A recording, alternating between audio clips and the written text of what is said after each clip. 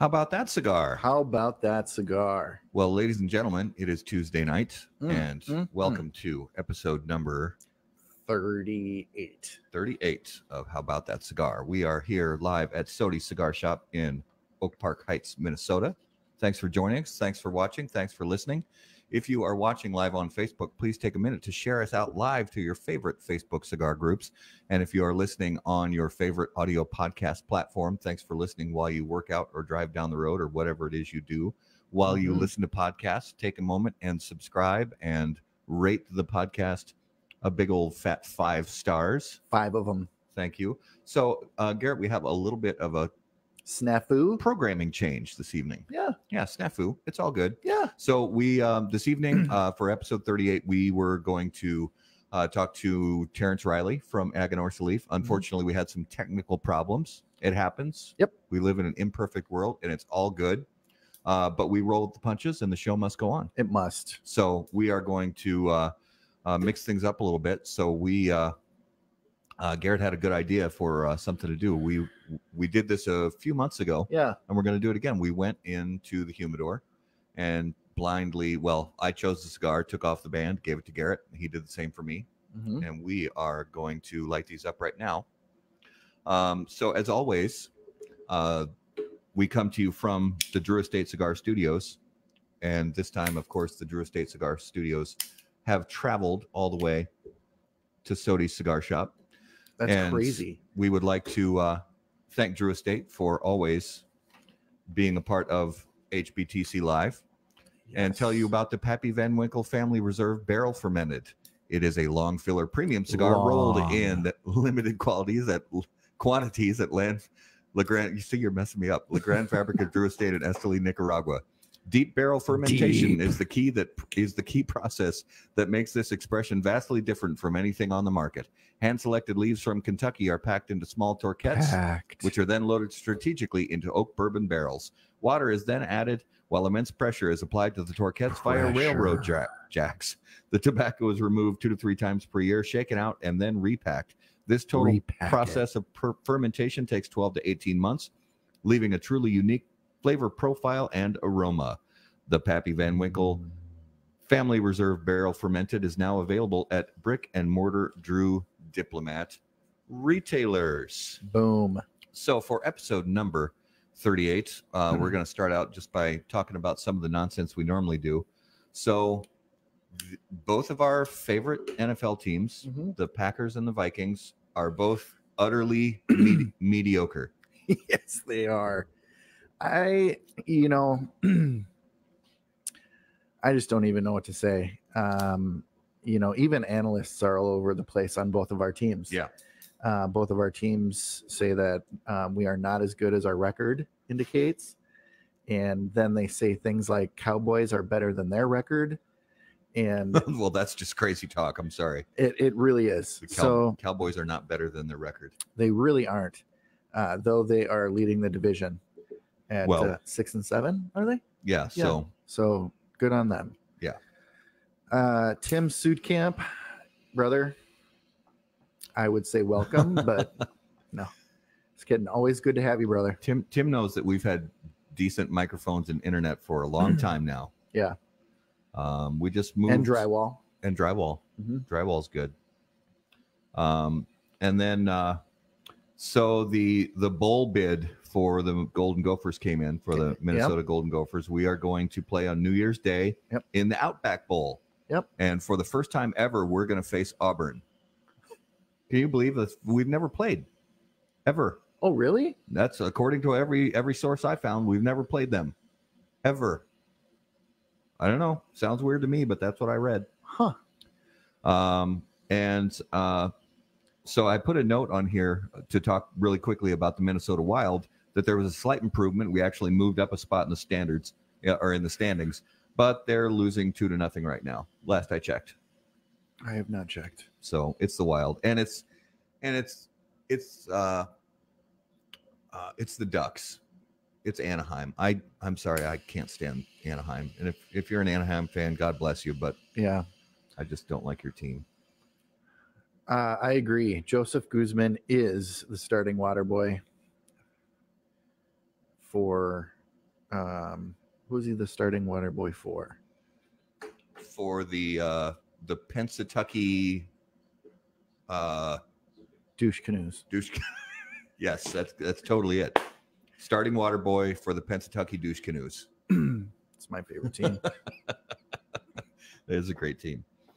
Yeah, we like we said, a little bit of a programming change tonight, but things happen and we're gonna go right through it. This cigar, by the way, we just lit up our blind cigars. This one's very tasty right off the bat. It was funny that you get this sometimes. I clipped it and I lit it, and I started to draw on it, and the draw was very tight.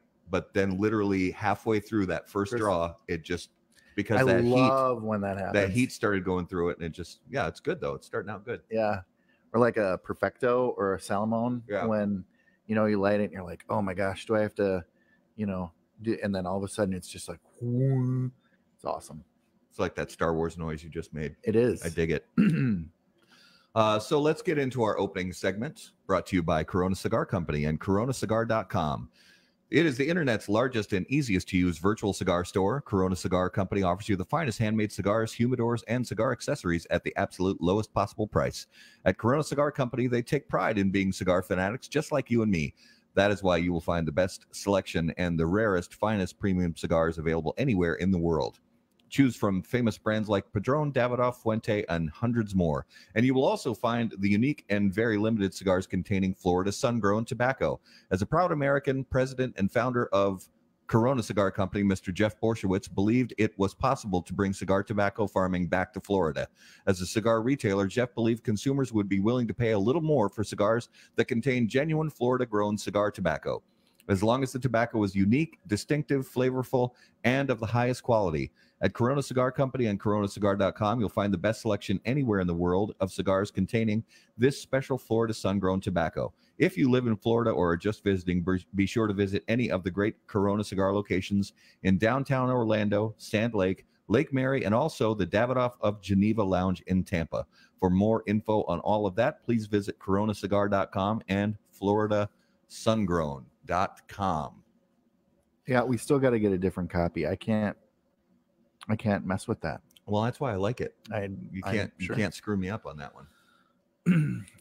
So want to thank everybody for joining. For those of you who are just coming on, want to let you know that we're switching gears a little bit. Our guest, and we had some technical difficulties. So what we're doing is I got Matt a cigar, debanded it, gave it to him, and he did the same for me.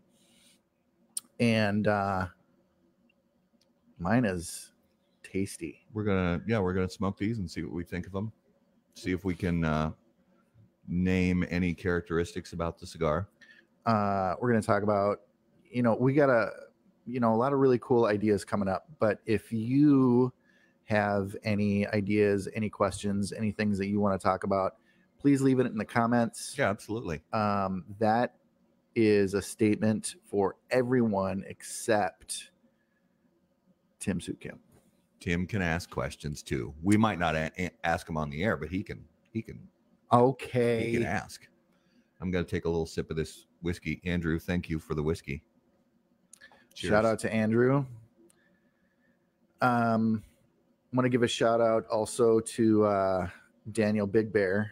Big Bear. Is he watching? Well, I saw him today, and he actually was just listening to our podcast from last week, and it inspired him to get the Colisión. Oh, nice. Loved it. I've seen some. I've only still smoked the one that you brought. Oh, I've had, and I haven't had more than that one. And I'll be honest, I've heard mixed reviews, but it's hard to say early on because they shipped from a long way away.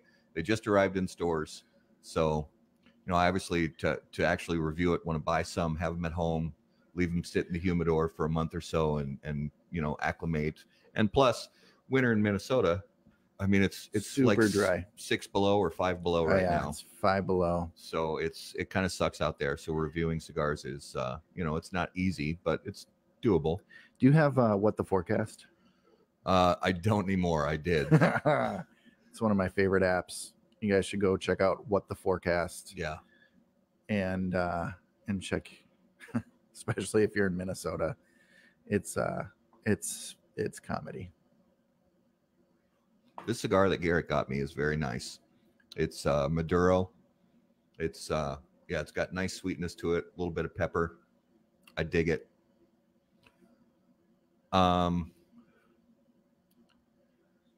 January 7th. Let's look ahead into the future. Yeah. Let's get in the time machine and go into the future. Yeah. So next week we're going to talk to Justin Andrews from Diesel Cigars, and then the rest of the year is for family and holidays, stuff like that. So no more shows after next Tuesday when we talk to Justin. So definitely tune in, watch us talk to Justin, because he's a great dude and has really done like a phenomenal job turning Diesel into a killer brand. Absolutely. And then we'll take the rest of December off. So January 7th, we are going to have our first ever top cigars of the year list. And we don't even know yet what it's going to look like. We still have to develop our methodology for, for figuring that out. But it's basically, it may be a top 10, it may be a top 12, it may be a top 8. We just don't know yet, because being some of the newer cigar media, we don't necessarily have a ton of reviews, to choose from. But we're going to rank them, all of them from the year, and decide whether or not that should be turned into a top 10 or a top 12 or what it should be. And we're going to get together on the 7th, and we're going to talk through that list and congratulate some companies for making our list, and talk about the cigars that we smoked and loved so much during the year. Yeah, and maybe give out like a stuffed platypus or something. We'll give out, maybe a stuffed platypus. We might give out that, or we might give out free passes to Pacific Playland. Oh yeah, because everybody loves Pacific Playland. Absolutely. And then maybe a box of Twinkies. So Garrett, tell everybody about you had a great idea for a new segment that we're going to start introducing, and we'll go ahead and introduce it tonight. But tell everybody about the new segment that we're going to start putting into every single show. We are going to be doing. So my idea was cigar vocabulary, and I was racking my brain. What could we call this? And then I shot Matt a text and say, hey, let's do a cigar word of the day, vocabulary. And, I think we could do a lot of stuff with it, and went some ideas back and forth. And finally, Matt came up with the name, which is Smokabulary. It just works. It just does. Works. And I was a little pissed off because I had already been thinking about this for a while, and I was trying to make cigar-cabulary work, and it obviously doesn't work. It sort of works. It almost works, but it doesn't. Yeah. So when he said smokabulary, I was amazed. It's like, yep, that's what it is, and you're a dick.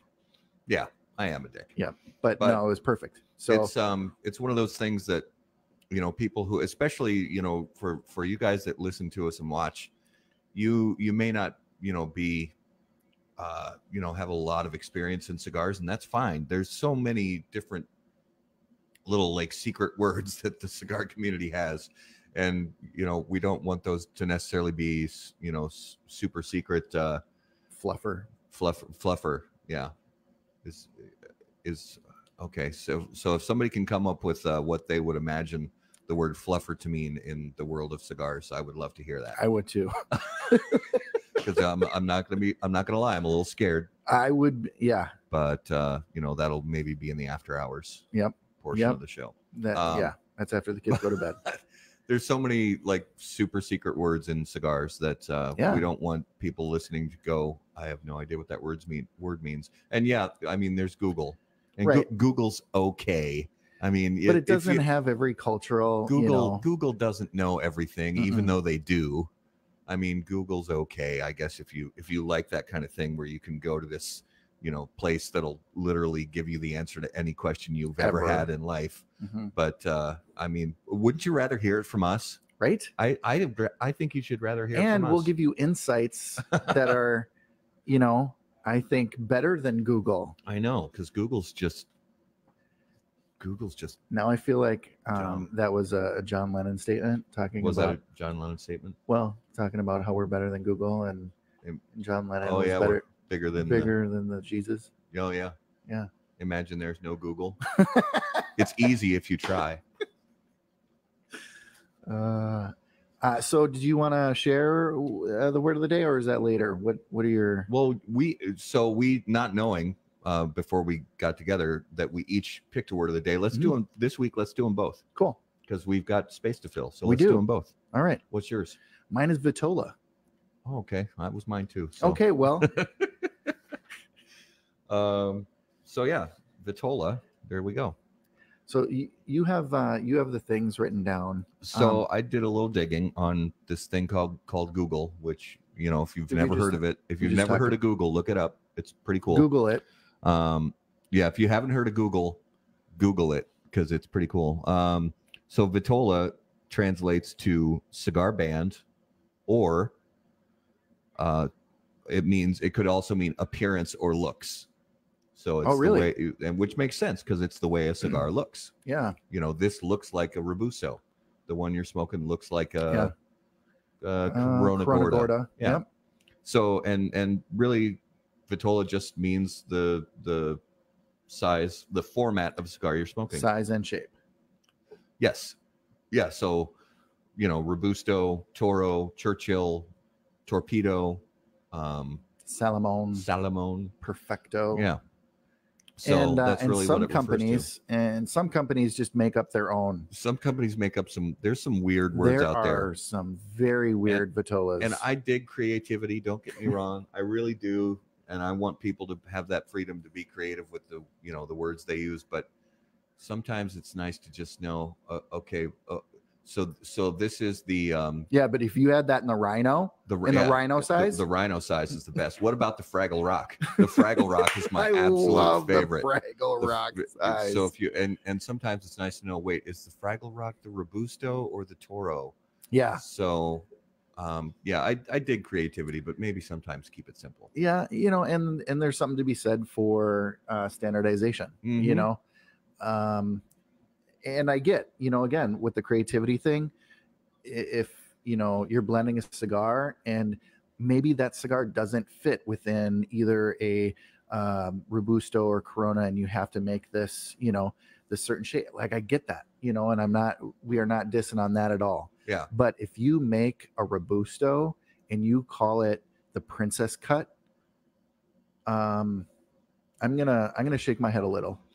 I'm going to shake my head more than a little if you call it the Princess Cut. Yeah. But that's just me because I'm a bad person. But if you make a conforming size and you call it something else, like, why? Yeah. No, that's true. And the Vitola, that's, it's just a way to know which size cigar is which. The standards you can look up on, again, this thing called Google. If you've ever heard of it, you can go look up a chart for cigar Vitola size, and there's got to be 100 different places out there that have pictures, and it'll actually give you a visual representation of each size, from Churchill, and there's brands like Asylum that have the 8x80s, which right. I don't even think they have a name for those Vitolas, because most of the Vitola names are traditional, have been around for generations, and then you bring in something like an 8x80 and all you can call it is the Fister. The Fister. That's great. The Fister, the 8x80. I love it. That's or the never mind. I had something else I was going to go with. I'm going to keep that one to myself. We're going downhill. And then we can sort of tease a little bit of another smokabulary word, and that is when talking about Vitola, you also sort of have to talk a little bit about shape, and they're essentially if it's just a straight sided cigar, that just looks like sort of a cylinder, you call that a parejo. And then anything, and Garrett just totally dropped his cigar. And if you've got a cigar that has some sort of unconventional shape to it, you would call that a figurado. So that could be honestly you good? We're good. That could be anything from a torpedo to a bellicoso to a diadema to, Salamone. So there's parejos and figurados. Parejos are just your basic straight-sided cigar, and figurados are unusual shapes. Yep. Does that include box press? No, box press is just a category of its own. Yeah, because you can have a box press parejo and a box press. Yeah, you're right. Yep. And vitola, while it's a cool word to know, and good word to know, I don't see it used a lot in normal conversation. If, let's say, I'm a new guy and I walk into a humidor, the tobacconist isn't typically ever going to say, what vitola do you prefer? Or I'm not going to say, the vitola that I really prefer is, so it's not a word commonly used, but you'll see it in print a lot. Yeah. And it's just sort of a way to, you want to try to differentiate the cigar industry from the rest of the world. So it's one of those cigar words. Let's talk a little bit about these cigars we're smoking. You haven't really given us any commentary on yours except the fact that you just dropped it. I did, and I split it. That's all right. It'll be fine. It will be fine. Well, it's a razor sharp burn, and the draw is perfect for me. It has just a little bit of resistance, and it's sweet. The wrapper is obviously a very thin wrapper, and I'm sure it would have been awesome and perfect had I not gotten a little giddy over here. Flavor-wise, it's smooth, so it's a light to medium, I'm guessing, because I am getting a little bit of a ramp from it. I can't put my finger on what it is yet. I'm not sure that I will. But that's okay. Yeah, you don't have to guess it exactly. Yeah. This one is that it's got Maduro sweetness, and it's interesting because I am getting this sort of campfire sort of thing, not like Kentucky Fire Cured, not nearly that pronounced, because Kentucky Fire Cured is like you just walked into a smokehouse, but this just has some of those sort of characteristics that you get standing next to a campfire. Yeah. But it's burning well. It's not perfect, but it's burning nicely. Crap loads of smoke output on this one, though. Yes, it's a very oily cigar. And the wrapper looks really nice. I almost want to say it's broadleaf, but I can't quite tell for sure. I'm getting some broadleaf, though, maybe. But I like it.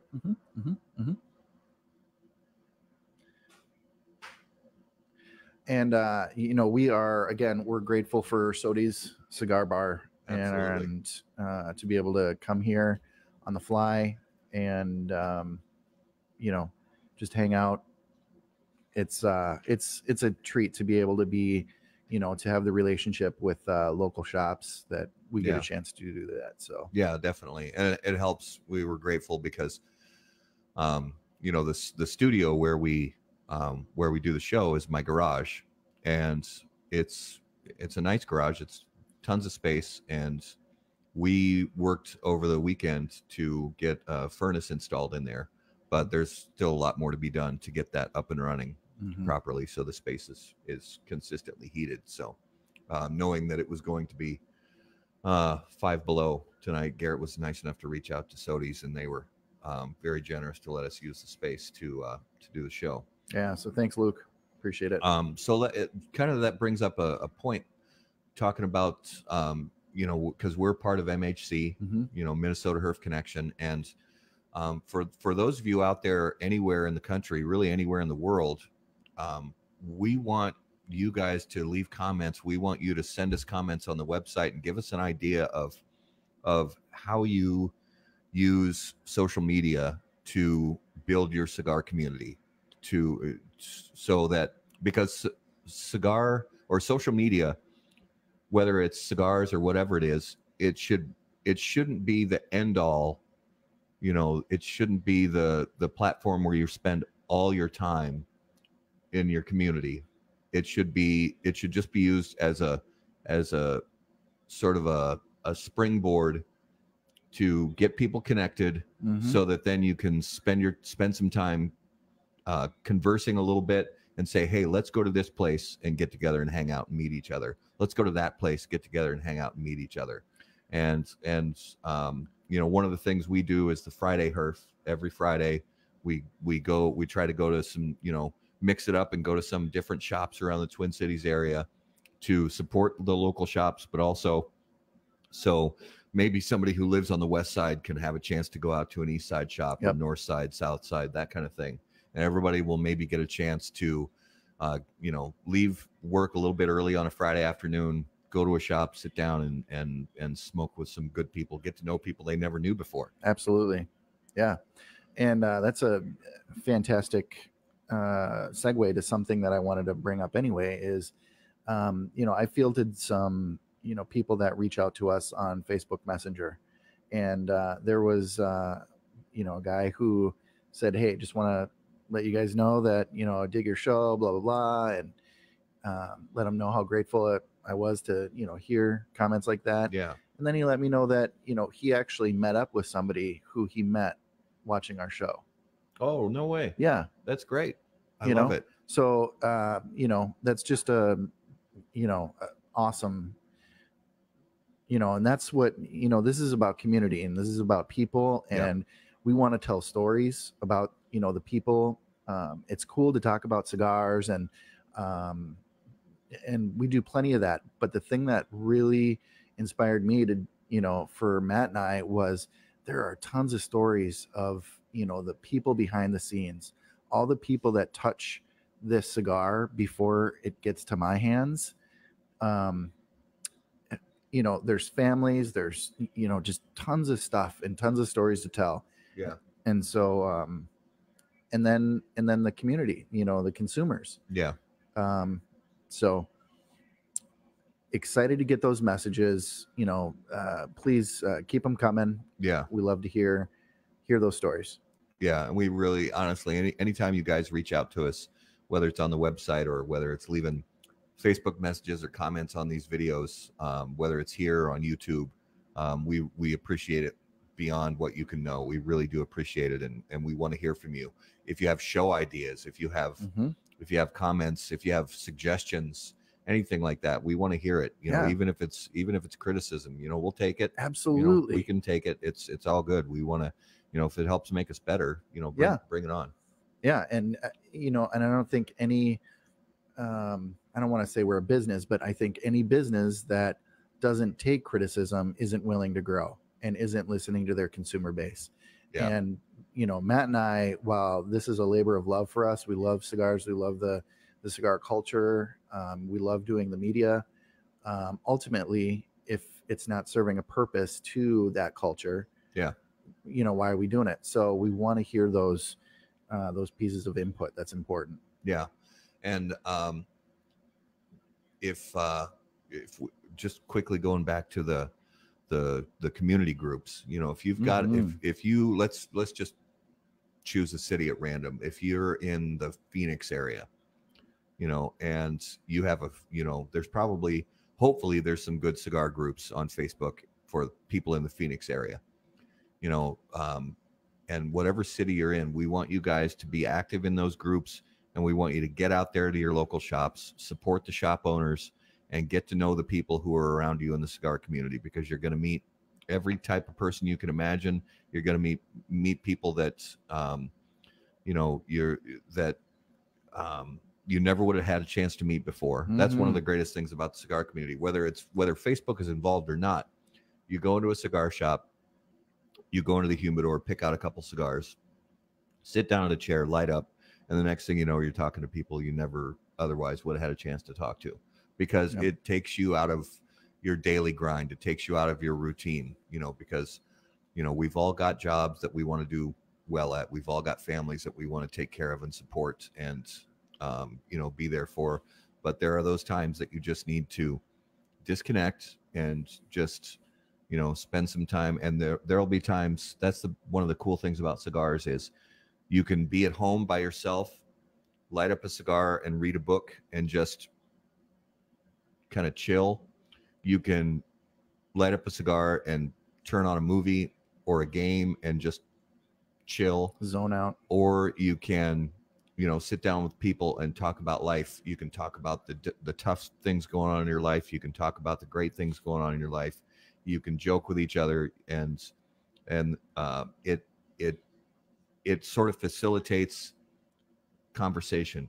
It facilitates sort of an openness. Yeah, and it really does. You gotta spend that time, and one of the best ways to do that, even if you're not a huge fan of being out there and meeting new people, it'll bring you to a place where maybe you never thought you'd be able to get before. Totally agree. So yep. And like we always say, cigar people are the best people. Yeah. They really are, and they've proven that over and over and over again. To somebody is sick. Yep. And they'll rally up and auction off a bunch of cigars to help pay for medical bills. Like it's just an amazing community. Yeah, and we've seen that so many times. Yeah. Whether it was on MHC or through other groups, somebody says, "Oh, I lost my job." I mean, it happened for me. Yeah. Years ago. This was many years ago that I lost my job, and a bunch of people in it was actually on Cigar Dojo. That's right. I just put out a message just saying, "Hey guys, just want to let you know I lost my job, so I'd appreciate some prayers and some happy thoughts as I go out there and start digging in, trying to find a new job." And people just like surrounded me with love, really. Mm-hmm. And I this big box showed up at my house a month later or so, filled with a brand new humidor and a crap load of cigars. And it was awesome, just from people who, not a single one of these people had I ever met in person, ever. And I've seen that happen. And I've since that's happened to me, I've tried to pay it forward continually. Mm-hmm. And that's one of the things it does, is because when an act of generosity comes your way, you can't help but feel inspired to give that back to the next person. It's just like being in line at the drive-through and paying for the car behind you. Yeah. And it's happened to me where I'm in line at the drive-through and I go up there to pay and they say, "Oh no, the person in front of you already paid." It feels good. And when it happens to you, you just feel compelled to want to do it for the next person. Absolutely. So, and do that with cigars. If you're with friends or even people that you barely even know, don't be afraid to share a cigar that you love that maybe they haven't heard of before. Yeah. Share it with them. Maybe they turn out to love it, and you never know. Maybe even that mooch. There's a guy or two or a gal or two in every group that has a mooch. Yeah, you're always going to have that. Love them, and love them through cigars. And maybe someday all the seeds that you've planted will grow. And if they don't, then duct tape, chains, trunk of a car, honey, and fire ants. Whoa, got dark. Whoa. Yep. Let's since we normally have a useless fact of the week, I want to talk about a useless fact of the week. Yeah. So it turns out in 1969 there was a musician by the name of Jim Sullivan, and he recorded he was obscure. He wasn't, had no notoriety or fame of any kind. Okay. He recorded an album that was called UFO. And this album featured strange lyrics about leaving his family and being abducted by aliens. Well, Sullivan disappeared 6 years later without a trace. The only piece of evidence being his abandoned car found on a desert road. Sullivan left Los Angeles on March 4th, 1975, to drive to Nashville alone in his Volkswagen Beetle. The next day, after being cautioned by a highway patrol officer regarding his driving, he checked into the La Mesa Hotel in Santa Rosa, New Mexico. Later reports suggest he did not sleep there and left his keys inside the room. He bought vodka at the town store. He was seen the following day about 26 miles away at a remote ranch owned by the Giannetti family. His car was later found abandoned at the ranch, and he was reportedly last seen walking away from it. The car contained Sullivan's money, papers, guitar, clothes, and a box of his unsold records. He was never seen again.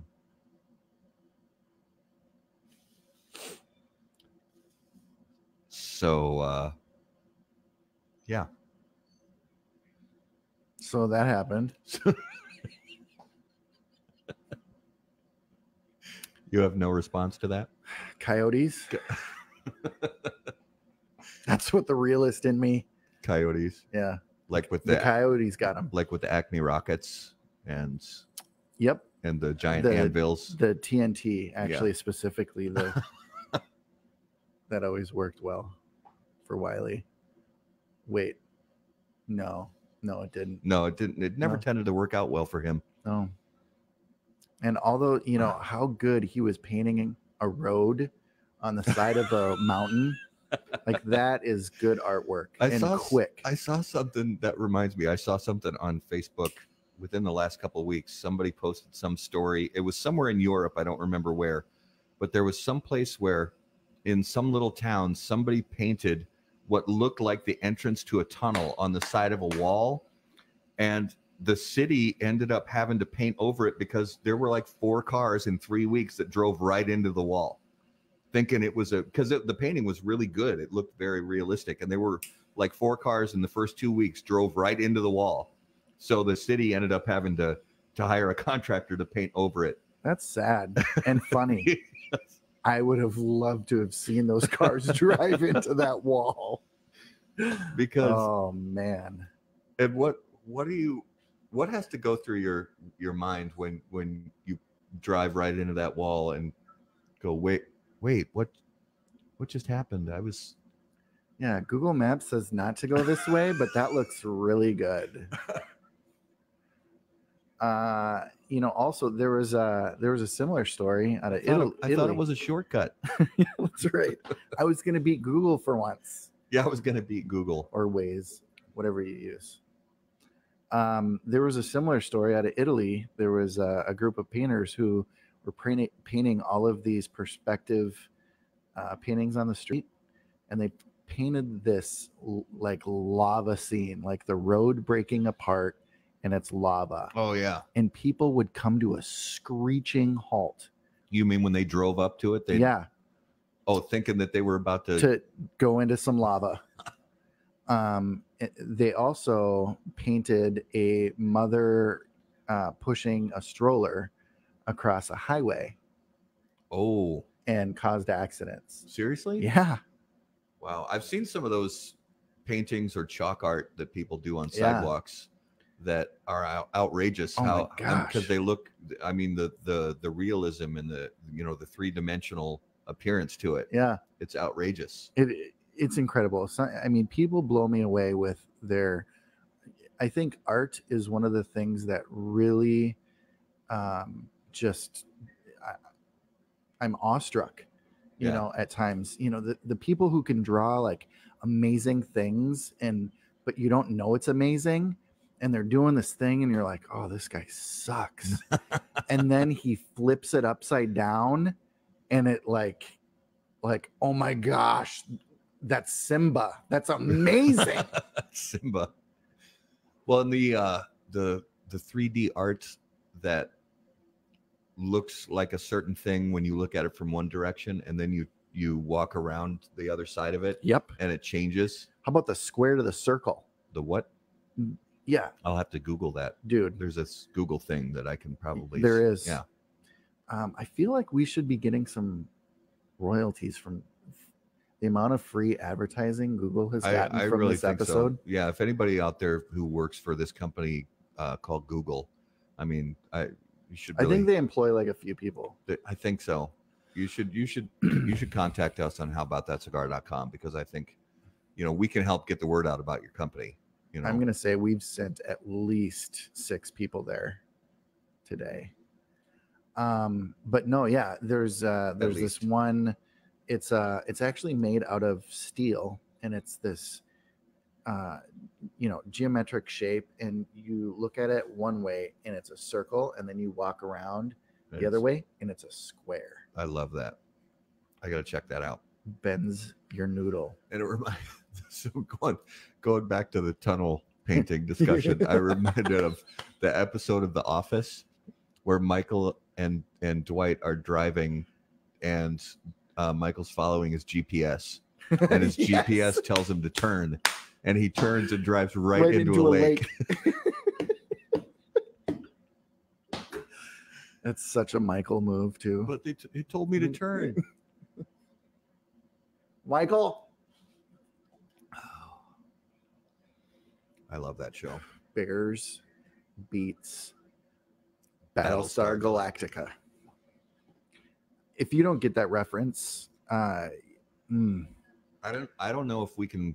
I don't know if we can be friends. I don't know. By the way, we have to. I urge and implore all of our listeners and followers and friends to continue leaving references about National Lampoon's Christmas Vacation for Bear Duplessis. Yes, Bear, we love you, but one of these days we are gonna change your mind and make you realize the error in judgment that you have for this, for Chevy Chase. And really, what I hope to really accomplish is for you to figure out what is that deep-seated issue. There's some undealt with resentment that is really turned into a unfounded opinion of a great, so there's something in there. I like where you're going with that. I think maybe there's some trauma. Yeah, definitely some trauma that led to this.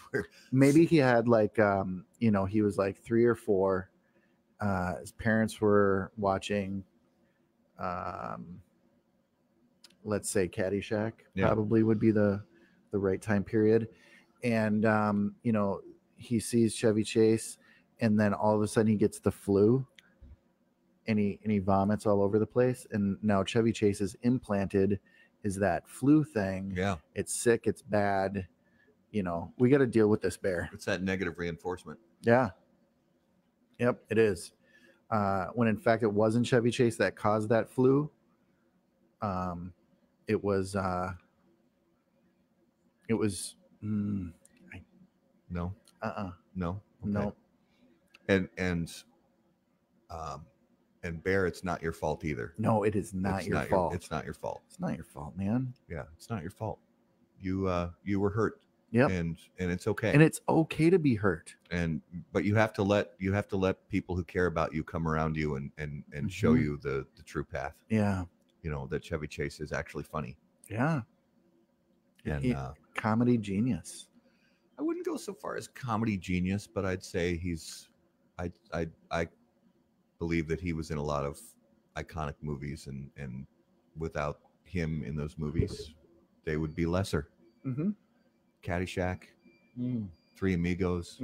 Although he had a tiny role in Caddyshack, he really wasn't a lot of screen time in Caddyshack. Right. But you miss him if you take out his scenes. It's a lesser movie. You got a lot of nice ties, Ty. You got a lot of nice ties, Ty.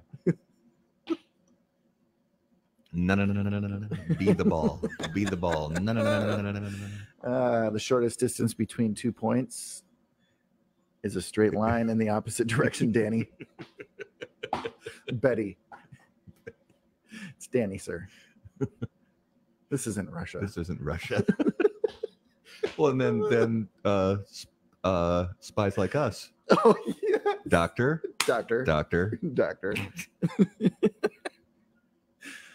Oh. How can you not? How can you not like Chevy Chase? I don't. I love you, Bear, but Yep. wow. I actually don't. I don't have a actor or actress that I feel that way about. There's some that aren't my favorites. I have several, but there's none that I'm like, I'm not going to see that movie because of my disdain for them. So okay, let's talk about this. Let's talk about. Have you seen this new movie that got so much hype on Netflix, The Irishman? I haven't yet.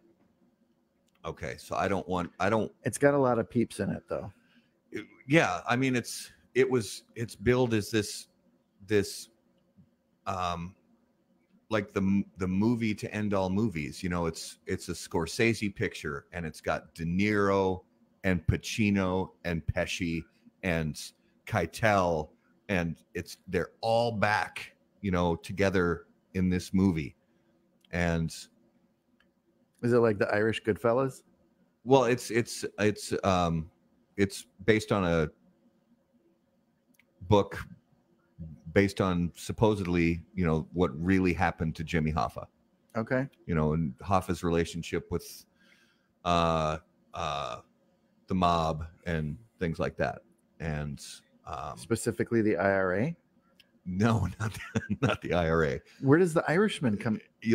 Okay. Yeah. All right. You'll see it when you, and we'll talk about this on another show because I don't want to alter your opinion in any way, shape, or form I'll watch it. of that movie.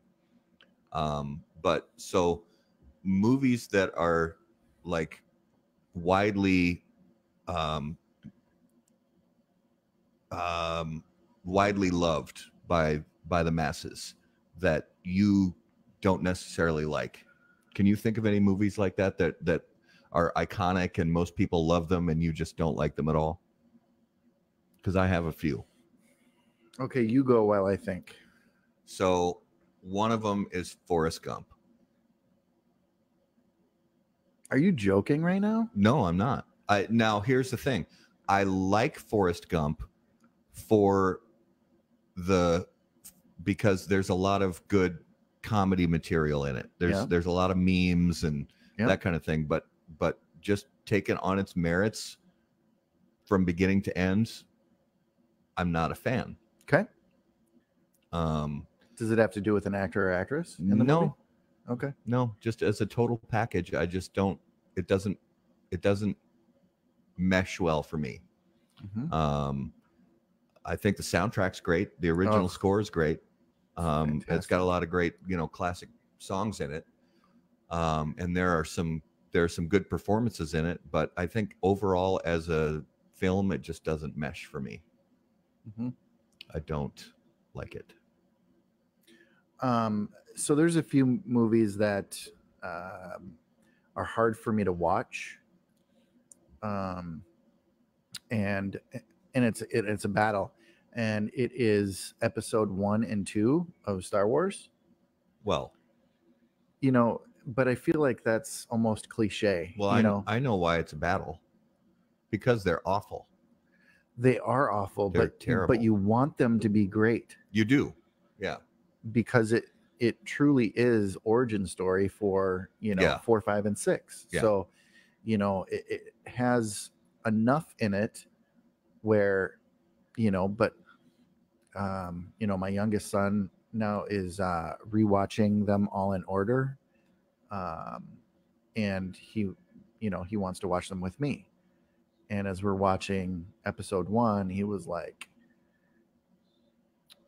okay, proud dad moment. He was like, Jar Jar Binks is a dumb character. It's like, that's my boy. That is a proud dad moment. Isn't it? When your son realizes that Jar Jar sucks. Yeah. That's a proud dad moment. It really was a proud dad moment. So, outside of, things like that, I don't have a whole lot of these big blockbusters. I mean, yeah, Titanic and, yeah, that's another movie that's universally loved that I think is hideous. I didn't get into it at all. Yeah. And I love chick flicks. Don't get me wrong. I love me some chick flicks. I think king of the chick flick genre. Is chick flicks appropriate to say nowadays? I don't even know anymore. Anyways, I don't care. I say yeah. chick flicks. If somebody thinks it's not appropriate, they can, they can use another term. But let me use the term I want to use. King of chick flicks, in my opinion, Say Anything. Oh yeah, it's a great movie. Oh Yeah, Lloyd Dobler that's a great movie. is dude, he's my hero. Fantastic movie. If you haven't seen Say Anything, it's like I want to say 1988 ish. Yeah, somewhere in that neighborhood. John Cusack and I I feel don't remember horrible. I cannot remember the name of the actress who played the lead role. I don't remember either. But was it Parker Posey? It might have been Parker Posey. It could have been Parker Posey. I can't say. If somebody knows, leave it in the comments. I don't remember. Let us know. Great movie though. Please go see it. We should do a show about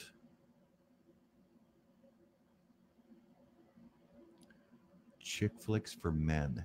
We should do a show about that because I also have a soft spot in my heart for some chick flicks. Are you a crier? I'm a crier. I used to be a lot more than I am now. Yeah.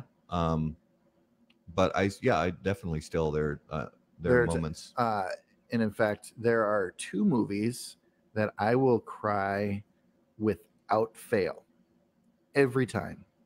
And the first one is Remember the Titans. Great movie. I cry probably 2-3 times in the movie. And then Top Gun, When Goose Dies. Yeah, it's tough. And I think it goes back to my childhood type of thing. That came out in 1986. Yeah, I was 8 years old. I probably shouldn't have been watching the movie. Probably not at 8 years old, but But whatever. I did, and that scene was just so powerful. Oh my gosh, the Wild tied it up. I love it. The Wild tied the game 2-2. Oh my gosh, it's in the third. Third just please, started. Please beat them. I hate Anaheim. Just please beat Anaheim. Yep. And if you're watching or listening and you love Anaheim, then thanks for supporting. How about that cigar? Amy. Oh, my wife is watching Ione Sky. So thank you, honey. That's my wonderful wife is actually watching the podcast, which I think is incredible because she's awesome. Not really a cigar person, but she had the answer. Her man sauce. It's Ione Sky was the actress in Say Anything. Yep. And I think that's all she did. And my wife knows that I love her more than anything in the world. But back when that movie came out, Ione Sky, oh my gosh, many a teenage dream about that girl. Yikes, she was fantastic. Yep. And just really seriously a great movie. It is. And actually, it's funny that she chimed in because I was actually going to mention her going back to Star Wars. She's not really a Star Wars person, and that's fine. But when we, like, for example, going way back to when episode 2 came out, we went to see episode 2, and that's, for those of you who don't remember, that's when, Anakin was sort of a teenager, adolescent, idiot, and where they had this stupid line about sand, which was one of the worst pieces of dialogue in movie history. And we go to watch this movie, and I think we had, I don't remember what movie or what year it came out, but so Amy, God bless her, fell asleep during the movie, and not at home. I mean, in the movie theater, she fell asleep. And honestly, I don't blame her because it was so poor. But then flash forward many years later, we go to see episode 7, The Force Awakens. Mm-hmm. And spoiler alert, if you haven't seen The Force Awakens, I have no sympathy for you because I'm about to spoil it for you. But when Kylo Ren kills his father, kills Han Solo, Amy cried. And I was like, oh my God. I did too. But I was like, oh my gosh, and it's sort of a testament to how well made that movie was. And I think they missed a couple opportunities in that particular scene, but it was still very well done. And yeah, I mean, that really choked her up. And who wouldn't? I mean, my gosh, if you go even if you were a remedial or amateur Star Wars fan going back to the 70s, if you see that scene where Han Solo dies, you've got to get choked up by it. Oh my gosh, it's not easy to watch. Not at all. I mean, just an iconic character. Yeah, it was. She says, "Come on now," calling me out on the podcast. Honey, you know I love you. But I thought it was adorable that you fell asleep in the movie theater watching Star Wars. Because honestly, I was probably right behind you because that movie was so bad. Episode 2 was just so horrible. And it was probably during that scene when they were talking about sand that she fell asleep. Oh, yeah. And I was probably only seconds away from falling asleep myself. Well, because that scene was so bad. You get a bad, just a bad movie, and then you put John Williams to it. He's saved a lot of bad movies. He has. He's saved a lot of bad movies. But he's going to put you to sleep if the storyline isn't Rockstar. Yeah. Jill, my wife, she, again, like Matt, love my wife to death. She hates sci-fi. In all its forms? In all its forms. Oh, that's too bad. However, The Mandalorian, she is all in on. That's good. And it is fantastic. And I think I'm going to go with 98% of that is Baby Yoda. Yeah. Baby Yoda is the bomb. I mean, Baby Yoda is, and it's, I love seeing the memes and stuff like that. And I put this thing on Facebook yesterday or a couple days ago that I found on a different place on Facebook, but it said, name the actor who would do the voice of Baby Yoda. Wrong answers only. Oh, I didn't look at any of the comments. I didn't have time, but I just saw that you posted that. It was great. Some of the answers were like Gilbert Gottfried and Samuel L. Jackson and Pauly Shore. I mean, can you imagine like Pauly Shore doing the voice of Baby Yoda? Paul Rubens. Pee Wee Herman. That was one of them. Was it? Yeah. And that was so funny just to see people's French answers. Stewart. Oh, and one of them was Fran Drescher. Oh, I love it. I actually said Emo Phillips, and that's really kind of a very obscure reference. This comedian who was big in the 80s who had this super weird speaking voice named Emo Phillips, and I just thought it would be hilarious if all of a sudden Baby Yoda starts talking and has this ooh ba-doo ba-doo doo doo. He had that kind of cadence to his voice. All right. But yeah, if we talked about it a little bit with Ben Holt from Distant Cigars about the Mandalorian. Yeah. But guys, if you haven't started watching the Mandalorian yet, you gotta go back and watch it because it's true good Star Wars. It's old school. It's got that spaghetti western kind of feel. It really does. Yeah. And that's kind of, we get that same sort of feel that we got from Han Solo being sort of the being sort of that Clint Eastwood character. Yep. It's got that sort of feel to it. And there's tons of throwback Easter egg things that just make you kind of warm and fuzzy, like little references to old Star Wars. Yeah. No, it's been fantastic. It's very well done. I can't say enough about it. And Disney Plus has a ton of awesome stuff. Yeah, they really do. The Nat Geo part, I am just the Incredible Dr. Pol, Caesar, the dog whisperer. Dude. Yeah. My son, my oldest son, Ethan, told me that he's really into the, I guess there's this Jeff Gold, like The World According to Jeff Goldblum. Which sounds hilarious. I haven't watched it yet, but he says it's great. So I want to watch that. And he is a weird guy.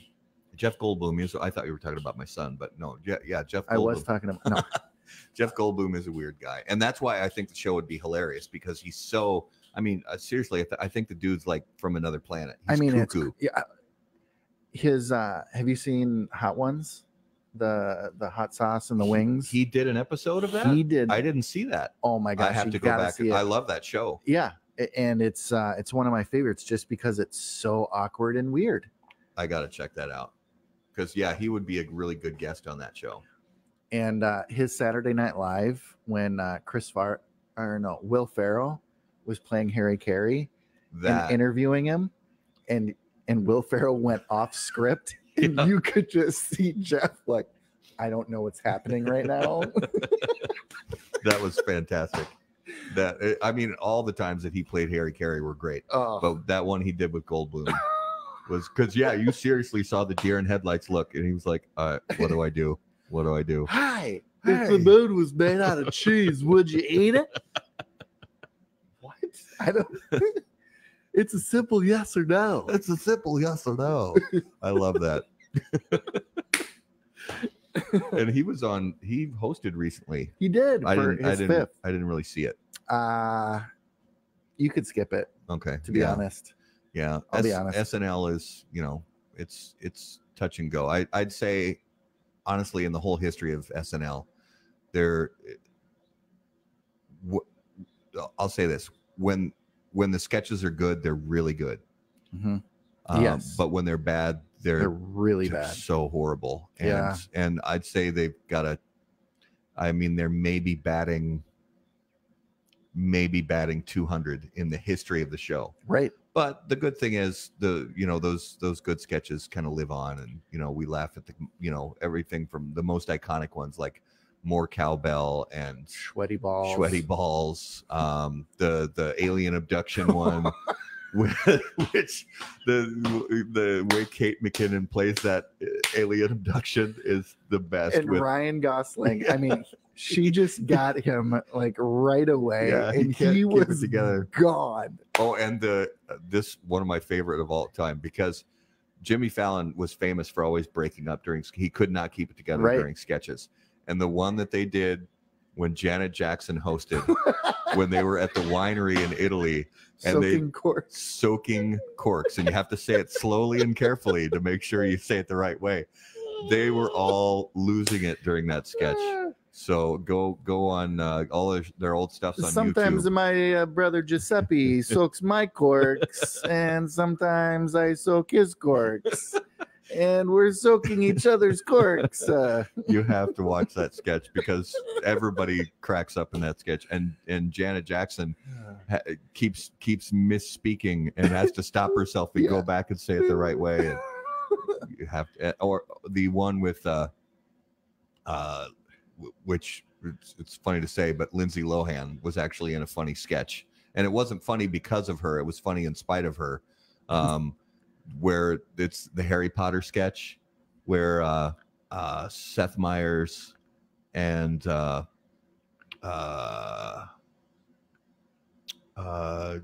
Dratch is her last name. She plays Harry Potter, and it's like they come back after summer break. They come back to school, and let's say Hermione has blossomed. Let's put it that way. Yep. And the sketch is hilarious. You have to, because that's another one where Jimmy Fallon is briefly in that sketch, and he can't keep it together. Right. And basically any sketch, and the one in the hot tub with Will Ferrell and oh my gosh, or Hernandez in the hot tub.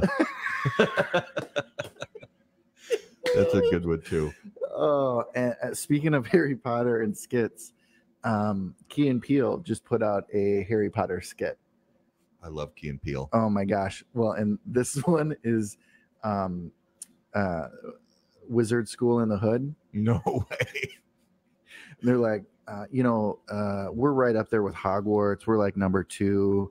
And then like the screen goes to the list of all these magic schools, and they're like 147. I love it. It is fantastic. I got to check that out.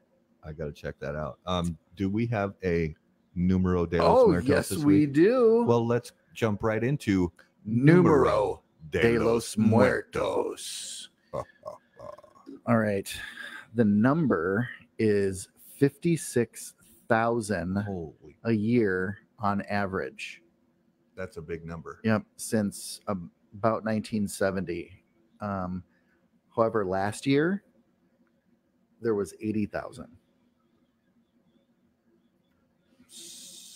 in the U.S. So 56,000 per year on Mhm. average, but last year there was 80 Mm-hmm.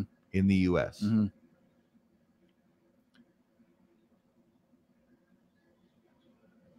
Mm-hmm.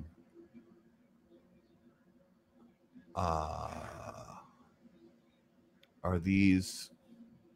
That's a big number, and it's It only is. in the U.S. Yes. and it's yearly. That's a lot. It is a lot. Is it? Does it affect people of all ages, Yes. males and females alike? Yes. Um, This one, don't discriminate. is it related in any way to natural disasters? No. Is it related in any way to disease? Yes. Is it a curable disease? Yes. I would loosen up on the disease. Okay, so But- not disease, but Mm-hmm. medical Mm-hmm. condition, medical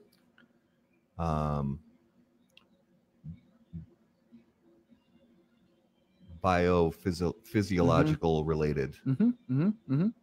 Is it preventable? Yes. According to some. According to some, it's preventable.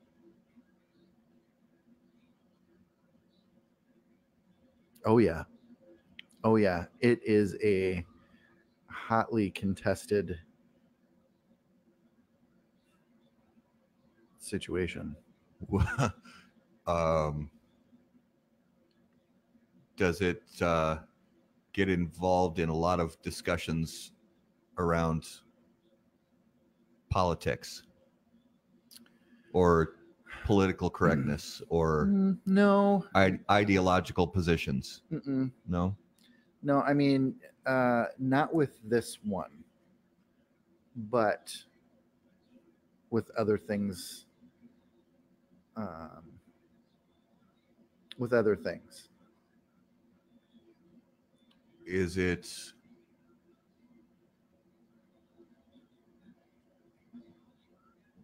related? Is it directly related in some way to food? Mm-mm. No, so it's not obesity. Mm-mm.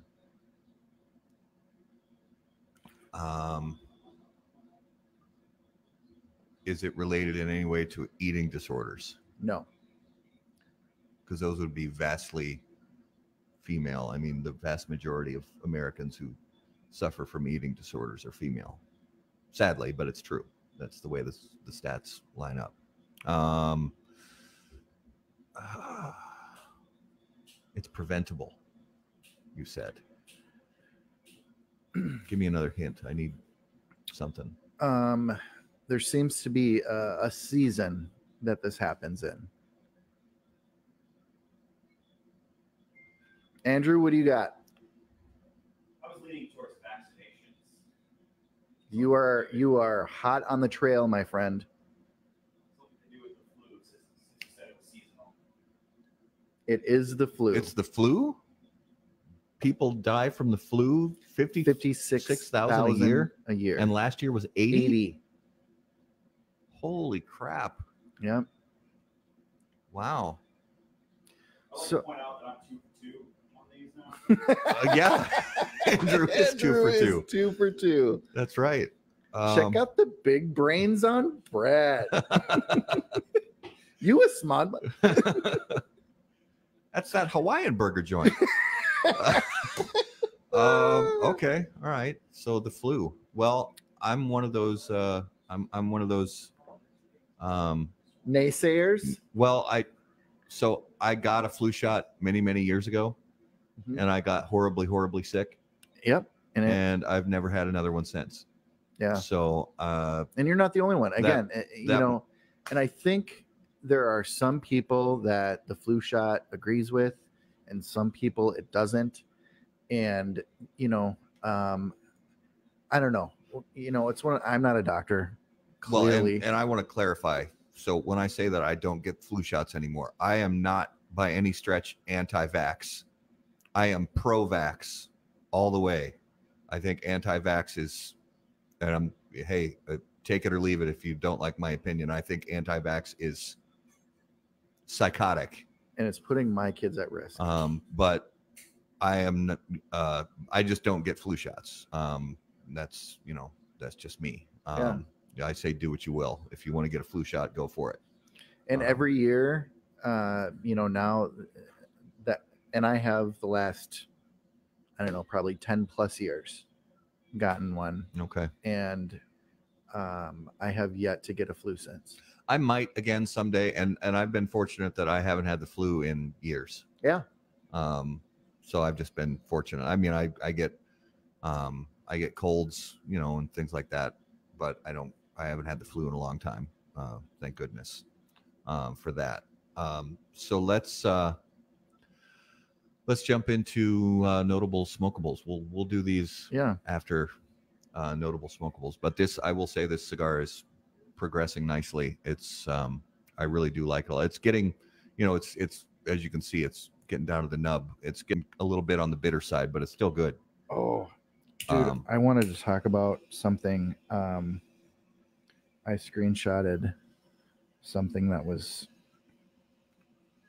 absolutely hilarious. What's that?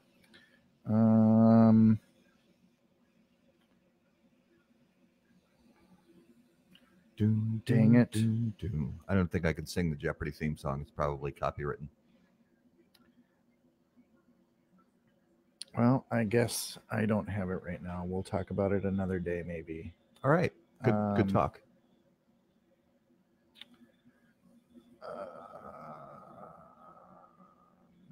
Okay. Notable smokables. All right. So notable smokables. Oh, yeah. No. I found it. Here it is.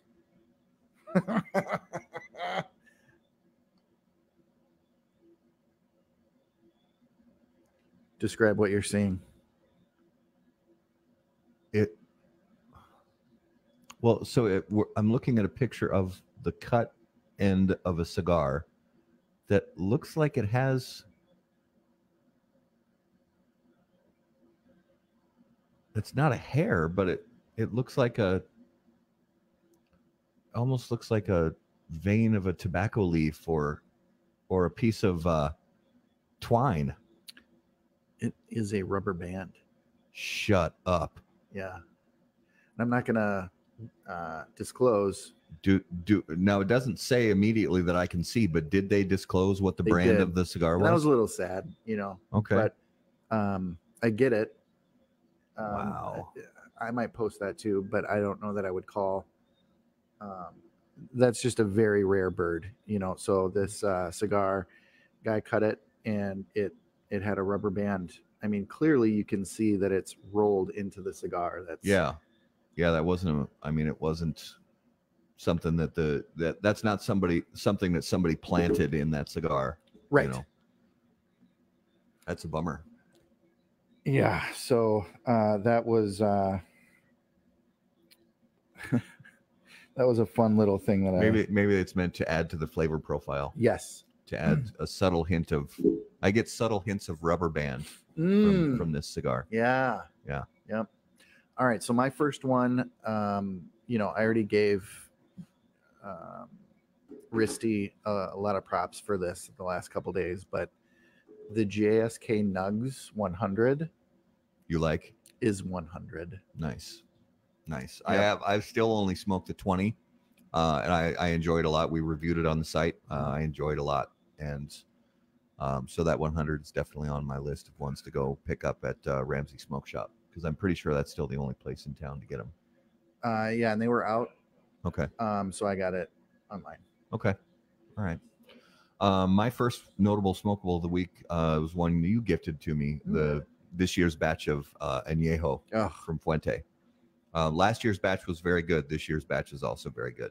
It was that sort of Robusto size. I don't know what they call it, but yeah, again, Fuente does Fuente. I dig it. That Añejo, I mean, it's if you see it in a store, just buy it and smoke it. You're gonna like it. I can almost guarantee it. Do you have any other ones The Padron Black label from CMA. from that or CRA? Or CRA. That, so you got that. Tell everybody about that sampler kit that you got. So I'm not sure if it's an annual thing, but every once in a while, the CRA, Cigar Rights of America, will put out a CRA pack, and each of those cigars are an exclusive size that you can only get in that pack. Yeah. And it's 10 cigars, and there's a Padron, there's an Opus, there's an Alec Bradley, 10 different great cigars. Yeah. And you get it for, I don't remember what the retail on it is, but it's worth it. It's well worth it for the cigars you get. Yeah. And you get to support Cigar Rights of America, which I highly recommend everyone do. Absolutely. Despite getting a pack like that. So you can sign up on their website. Just look it up. I think there's a search engine. Yeah. Moogle. Google. Google. Alta Vista. You were about to show your age. Alta Vista. Did you have the Padron Black Label from CRA. I've had the Black Label before. It's fantastic. That shape was no different. It was also fantastic. Awesome. I pulled opened up an old box of Camacho Shellbacks, which was a one-off release, part of their Brotherhood series. A few years ago, I don't remember which year, but in a black and green box, and smoked that one. That's a cigar from Camacho that a lot of people have. There's been a lot of mixed feelings about it. A lot of people like it. A lot of people don't. I'm one of those that really enjoyed it. I thought it was very un-Camacho, but a cigar I enjoy a lot. Awesome. So, did you have any others? No, those were the two notables for me. I only had one other, and I actually bought it and smoked it here on last Friday. And it's the Crown Heads Court Reserve Full Court Press. Yep. Box press version of their Court Reserve. Brilliant cigar. So good. And most likely one that we're going to see a review of on How About That Cigar. I bought a few extras so I could review, but want them to sit in my humidor at home and rest for a little while before that review happens. So coming up, we talked a little bit about it already, but coming up, next week, we're going to talk to Justin Andrews from Diesel Cigars. And the following weeks, we will be off. So there will still be more information, content and reviews and news and stuff like that coming out on howaboutthatcigar.com. But no shows for the next couple of weeks after next week, that is. And then we return after the first of the year. On the 7th, we are going to have our first ever How About That Cigar Top Cigars of the Year list. And more information will be coming about that soon. And then the following week, our first live show interview with a cigar celebrity. We're going to talk to, really excited that we were able to get him on the show. Big fan of his cigars that you can find here in the humidor at Sodi's. Nick Melillo from Foundation Cigar Company. So if you're familiar with El Huehuense, The Wise Man, Charter Oak, the Tabernacle, those lines from Foundation Cigars, he's made just great progress with that company in the short period of time they've been on the market, and he's got a great history in the world of premium tobacco, and we're very excited to talk to him about his history and about the future of Foundation and things like that. So stay tuned for those. And if you guys have any questions, as always, you can hit us up on howaboutthatcigar.com. Send us an email directly from the website.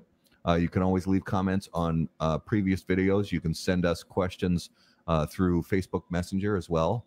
We appreciate those if you have any questions or comments. And until we see you guys next time. Wait. Oh, wait. I I almost jumped the gun. We got to do got to do the thing. our reveal. So I will say that this cigar that Garrett gave me, it's a very nice Maduro. Got sweetness, got a little bit of pepper. No real strength to it. I'm getting it as a straight medium bodied cigar, but that's my palate. A lot of people might consider it a strong cigar. But yeah, good Maduro sweetness. It burns very well. I keep relighting it just because I talk a lot. But yeah, I enjoyed a lot. I think that it's broadleaf, but I can't say that 100%. But as far as venturing a guess on what it is, I don't know if I can really venture because they have such a good selection in the humidor there. It's hard for me to really land on a brand. But I enjoy it. Awesome. Your cigar is the Illusione 88. Well, that explains a lot why I like it so much. Yep. Very good cigar. Yeah, it is Nicaraguan Puro.